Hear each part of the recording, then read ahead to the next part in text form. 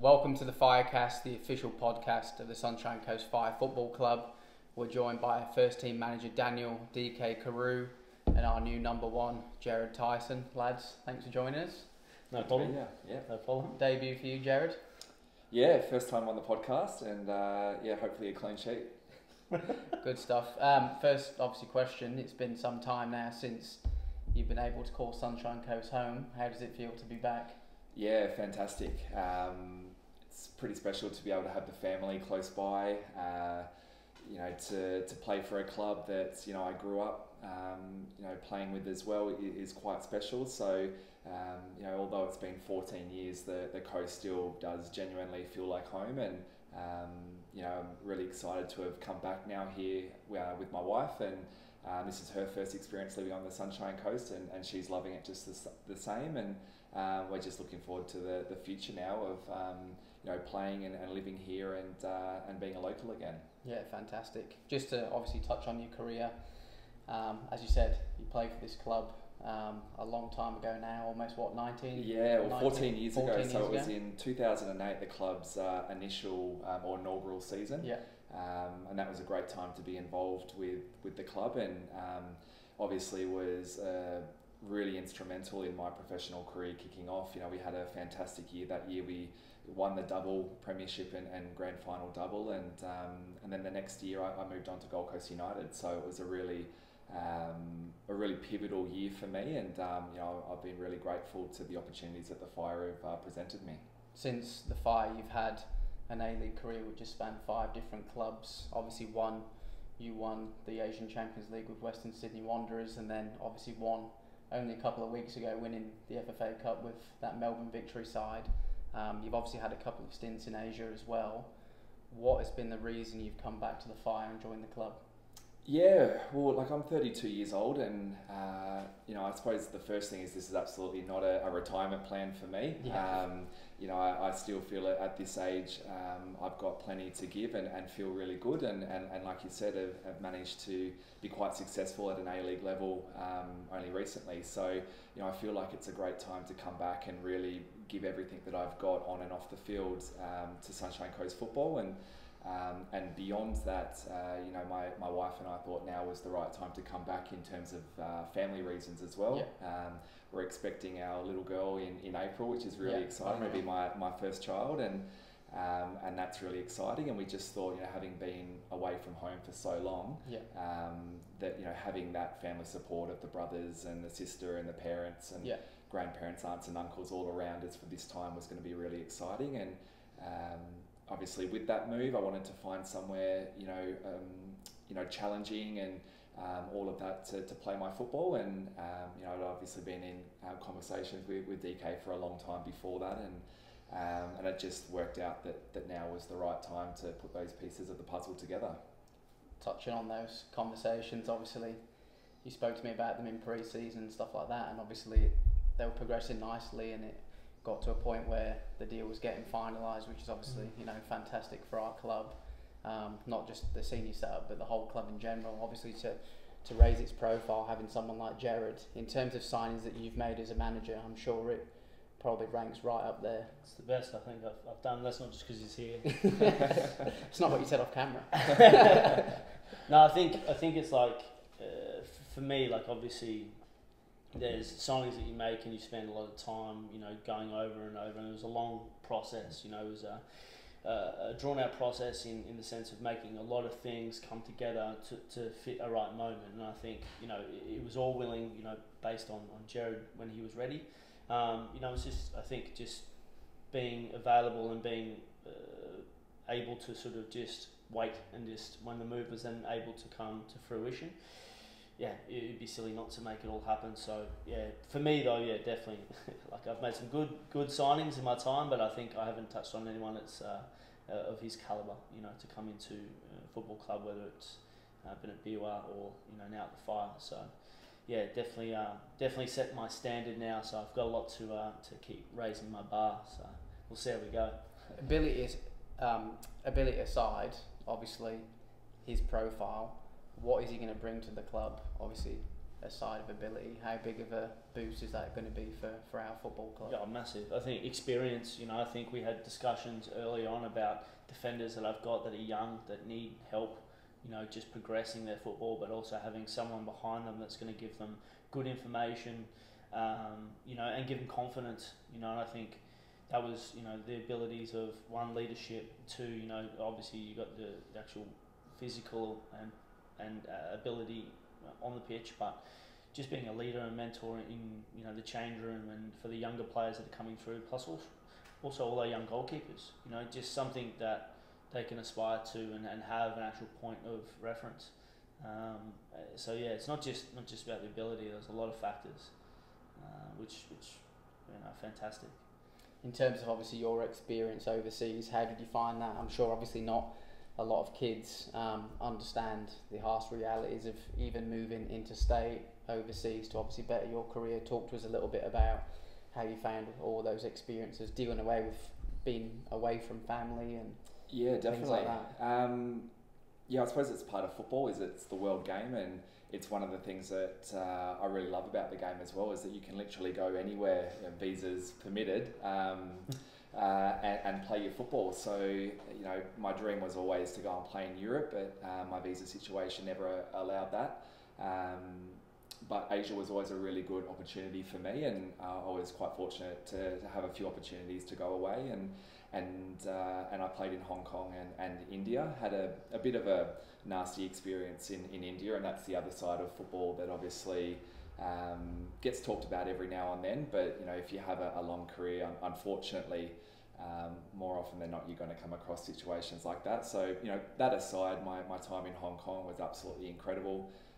Also feel really fortunate to have played in some really nice countries with the national team first of all, with the under-20s and the under-23s, and also playing in the Champions League, going and playing some of the best clubs in China and Japan and Korea and these sort of countries was a great experience, and something that helped me grow as a person, and made, I suppose, my more domestic travel a bit easier as well, having to play or signing with Perth Glory, Melbourne Victory, Western Sydney Wanderers, Gold Coast United. I've been pretty much everywhere, and really enjoyed those experiences. So it's certainly been something that, like I said, it's helped me grow as a person, and probably puts me in a really good headspace now to to come back home and feel really comfortable about being here.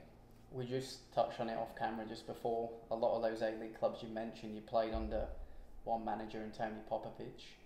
He signed you multiple times. Why do you think that is? And obviously, I'm assuming. Yeah, well, I had 2 spells with him at Western Sydney, and obviously, had another opportunity to work with him at Melbourne Victory, which was great. And he's always a coach that pushes you to the absolute limits. And I suppose my experience was I went to Gold Coast United as my first A-League club, and I signed there originally as a National Youth League player, and we had a really successful National Youth League team, winning back-to-back championships in my first 2 years. So I thought I was a pretty good goalkeeper, and then in my 3rd year, broke in as the number 1 in the first team there following an injury, albeit, but managed to hold my spot there for the rest of the year, and just saw my career going up and up and up, and thought that I was a professional footballer. But then obviously the club folded and got replaced by Western Sydney, and fortunately enough, I was able to sort of come across, and after a pretty lengthy trial period, earned my contract there under Popper. But I learned very quickly that I was not a professional footballer, and that although I played in a good competition, there was so much of my game on and off the field that needed improving. But I suppose you know, I had the mentality for it, I had the desire to do it, and all the attributes that really connected with the sort of coach that he is. And everyone who knows football in this country will know the sort of demands that sort of manager expects. And yeah, I suppose just over that time, you know, he knows what he gets out of me, and I know what to expect from him, and that makes for a very comfortable, you know, working environment where he always pushes me, and I always want to get to where he's pushing me. So I'm sure that was part of the reason why he brought me in for that short period of time for the FFA Cup recently. For sure. We've had a lot of questions coming through social media. Obviously, it was put out there as a bit of a Q&A. The pretty much number one that's come back is any advice you would give to a young footballer, more specifically a young goalkeeper, trying to make it in a professional game. Yeah, I mean, it is tough, and I suppose I can only give my own personal experience. And growing up, my personal experience was always that, you know, you'd sit in a room of 300 kids, and they'd all, you know, the person talking to you would be like, "Who wants to be a professional footballer?" All 300 hands would go up, and then they'd give you the reality, and they'd say to you, "Look, on average, maybe one of you will make it, maybe." And, you know, naturally everyone turns to that one or two players that are, you know, surpassing everyone in those early stages of their careers, and you think, oh, it's going to be those two, so I've got no chance. But you know, in the reality, as time goes on, you know, it's the ones that keep having to work hard that sort of understand that you're going to hit hurdles at times. And for me, growing up, I was never the best goalkeeper, not by far. You know, when I played in the Queensland teams, I was always a number one, number two. You know, the same with the national teams, it was always a number two situation. But I always have to keep grinding, and naturally, as time goes on, injuries come into play, loss of form. Sometimes you just do the right thing at the right time. But if you ever give up or lower your standards at any point throughout your development, you're gone. And I think that's the biggest thing. You can always teach ability, but you can't teach hard work. You can't teach commitment. You can't teach loyalty, and all those attributes. And I think when it comes down to it, there will be a day where, you know, two players are going for the same position. Both can run, both can jump, both can use their left foot and right foot. But it'll be the player that's going to rock up and do their best every single day, that doesn't have the attitude problems, that doesn't have the this and that, those little 1%ers, that's going to get picked every day when it comes down to that. And I'd like to think that I'm an example of that, you know, when it came down to me and another player of equal ability, it was my attitude and my commitment and personality that got me over the line in those times. So that would be my advice to young players, is don't just have the skills, but have all the attitude and the commitment and the personality to go with it. One that's probably given you a bit of a headache, who was the striker you feared playing against the most? Ooh. Or maybe player? Yeah, yeah, that's a good question. I don't know if I really ever feared an opponent. Like, naturally you'd look at team sheets from time to time and you go, oh, they're in form, or they're a good player. You know, if you look in the early days, you know, as a young kid, it was Archie Thompson who was always, you know, at the top of the goal scoring charts. Bursat Barisha then came into fruition. You know, Jamie McLaren was in there. You know, you go to Champions League games. I remember playing, you know, Shanghai in a Champions League game in China. You look at the team sheet and there's Oscar on there from Chelsea. There's Hulk on there from the Brazilian national team. You've got Elkerson, another, you know, who's now a Chinese national, but was always Golden Boots. You know, these type of players. So I wouldn't say there's ever been like one player that I've ever feared, but certainly you do enough research on opposing teams these days with the video analysis and all these sort of different bits of data to be well informed of who's going to cause you problems. Any questions from you, Deeksy? No, I just think you touched on before, talk about, you know, players are looking to go those levels, and mentality is such. You speak to nearly any professional that's been and gone, its mentality's always been the one thing that they all say. You know, it's not necessarily the ability, and you speak to so many players that say that, you know, I wasn't the best, but mentality got me there. Yeah. That little 1%, that little percentages are what matter the most. It's huge. It's funny that that's not just in sport. That's just in everything. Yeah. So it's interesting that, you know, the question that always gets asked is, how do I be a pro? Yeah. It's always the same answer. You know, it's Yeah. always that, you know, even if your experience is that you're one of the top ones in your game, it's still mentality. It's still got to get you across the line. Yeah. There's Yeah, very and I think- few Balotellis. Very few. Yeah. The rest of them are all mentality. Yeah. So it's crazy. Yeah, and I think there was a time in my career where I knew that as well, and I don't think it was something that was taught from me from a coach. Like, I had some great junior coaches. Gary Newcomb, that's actually in the setup here at the Fire with the youth program, was instrumental in my career, going from a kid basically to an adult playing senior football at Maroochydore. Paul Von Hoff at Maroochydore as well had a big. He was probably the one that really instilled that professionalism in me, where you shake your coach's hand before and after training, you give them the respect that they deserve, and outside of that, it was just a raw desire, I think, inside me that I wanted to be a professional footballer, and probably a good story to tell now, given the amount of rain that we've had recently. But I can genuinely remember as a kid living here on the coast, you know, playing junior football at Maroochydore. And every time it rains, my mentality was to go out, put my shoes on, go for a run.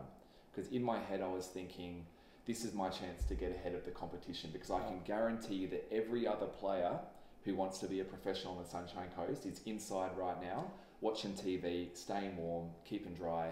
And I knew that I needed to do those little extra steps to stay ahead. So I had this circuit around my house that used to take me about 3 minutes 10 to run. And I kept saying to myself, if I can do this in under 3 minutes, I will become a professional footballer. And every day it rained, shoes on, outside, running this circuit, and slowly I got closer and closer. And then one day I remember seeing it was like 2:58, and I had this massive celebration as like a young teenager in my street, pissing with rain, just going, I'm actually going to become a professional footballer now. And that was the belief that I had, but also knowing, you know, that's how I got ahead. Yeah, had a goal to get, and that goal needed to be achieved. Yeah, and that was my mentality. When it was cold and rainy and miserable, that was the perfect time to go and train. And 2 or 3 years later, my opportunity came up. I got my scholarship to the Australian Institute of Sport, and really took off from there. So yeah, with the right mentality, you know, anyone from anywhere can achieve their goals. Big question on that mentality one. How is it in the kitchen?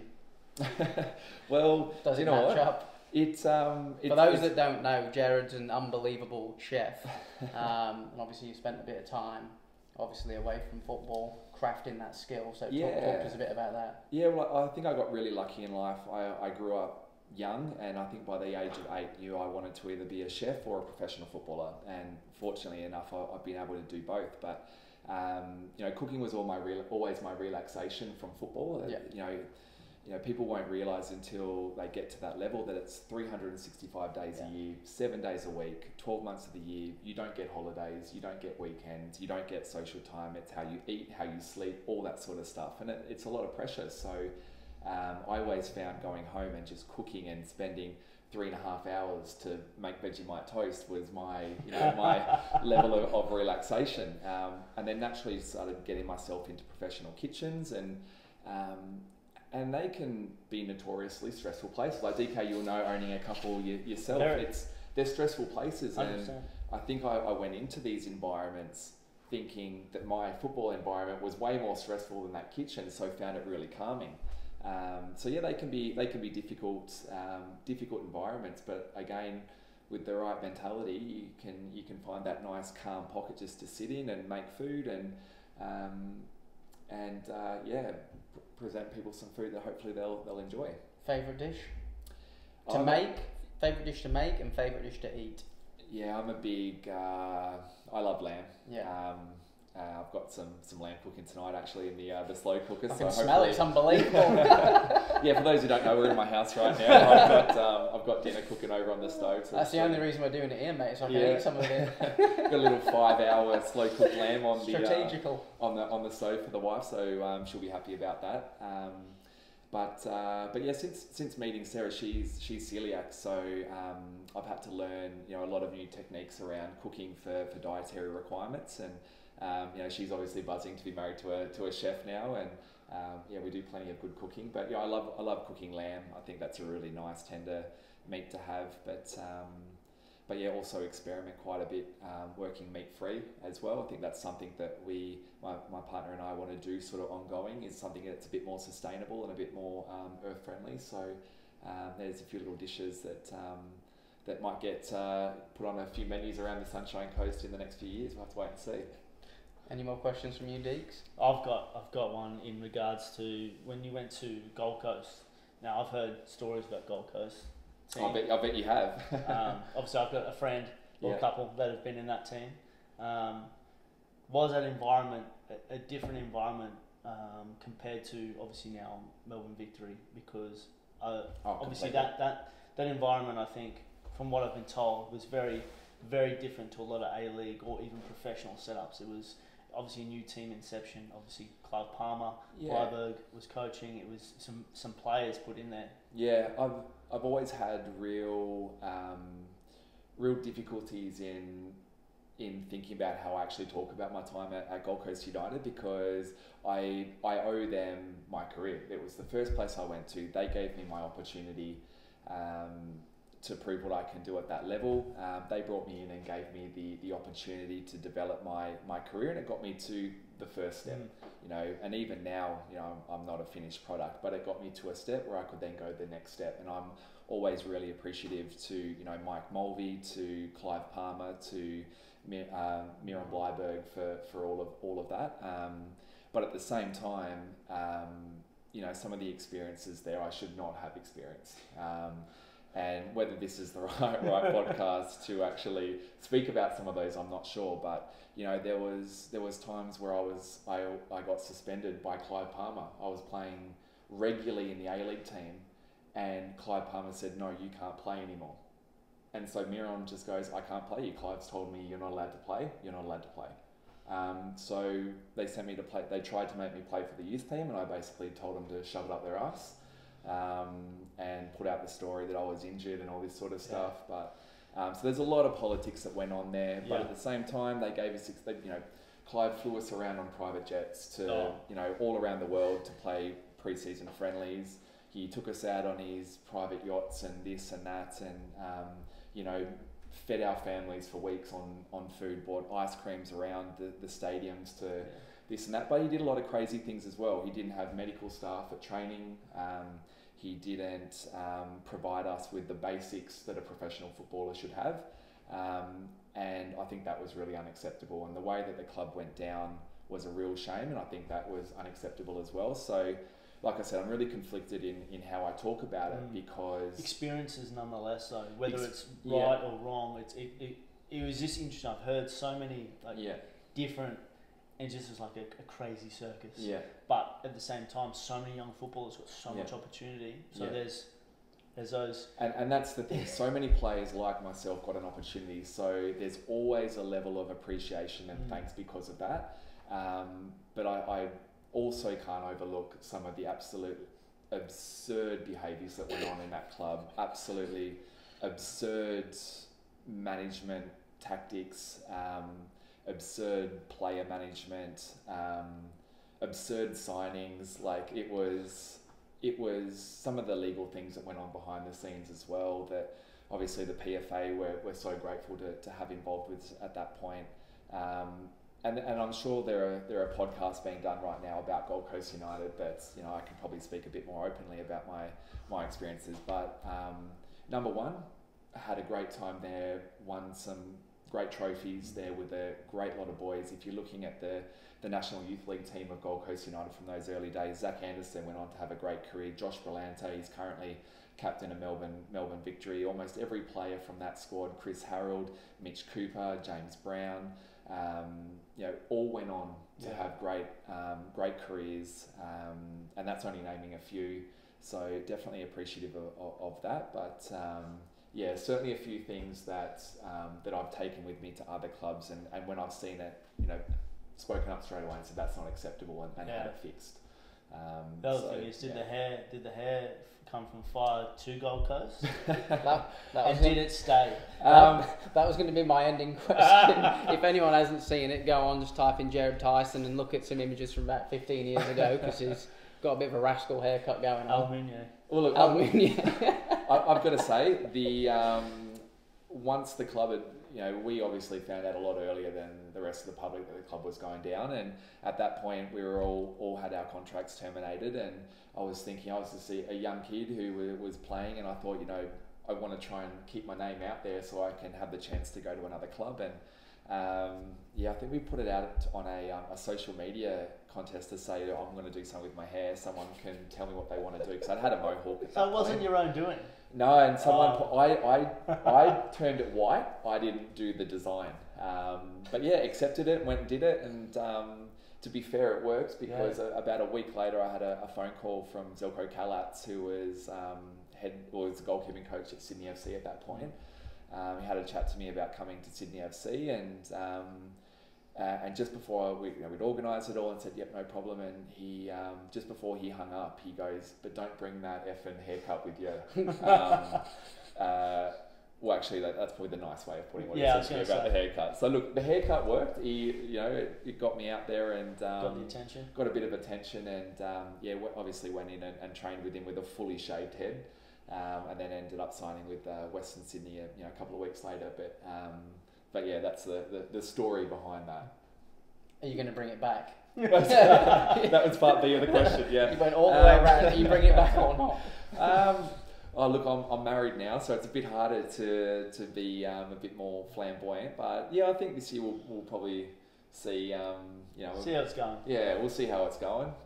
I'm certainly not opposed to it, but we'll maybe have to leave it to a point where we get into some games and maybe get the missus on side a bit more. Yeah. Thank you for joining us, boys. That's all we got time for, and obviously thank you to all for listening. Cheers.